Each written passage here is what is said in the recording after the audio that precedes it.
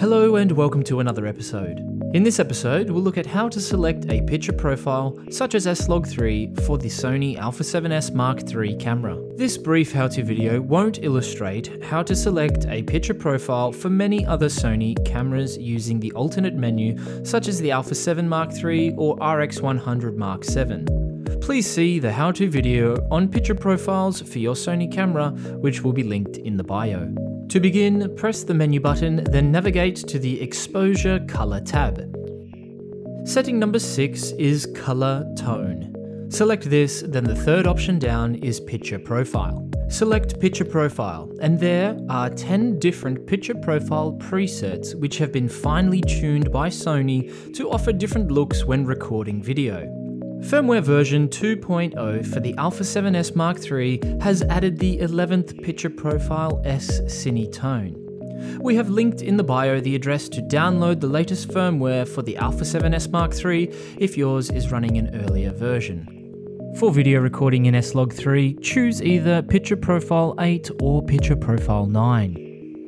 Select this, and here you will see the various values relating to shooting video in S-Log3, such as gamma curve, color gamut, knee, black level, and so on. For the most part, there is no need to change any of these values. When shooting in S-Log3, the footage on the screen of your camera will look desaturated. This is normal because the S-Log3 gamma curve is designed to capture greater dynamic range from shadows to highlights.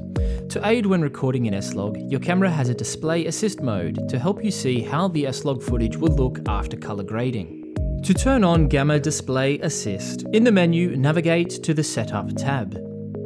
Go down to the 7th setting Display option, then move across to the second option Gamma Display Assist. Select this and turn it to On. The third setting option, Gamma Display Assist Type, allows you to select exactly which color reference to use for your footage, such as Rec 709. For simplicity, select Auto and the camera will automatically apply the correct color display for the selected picture profile.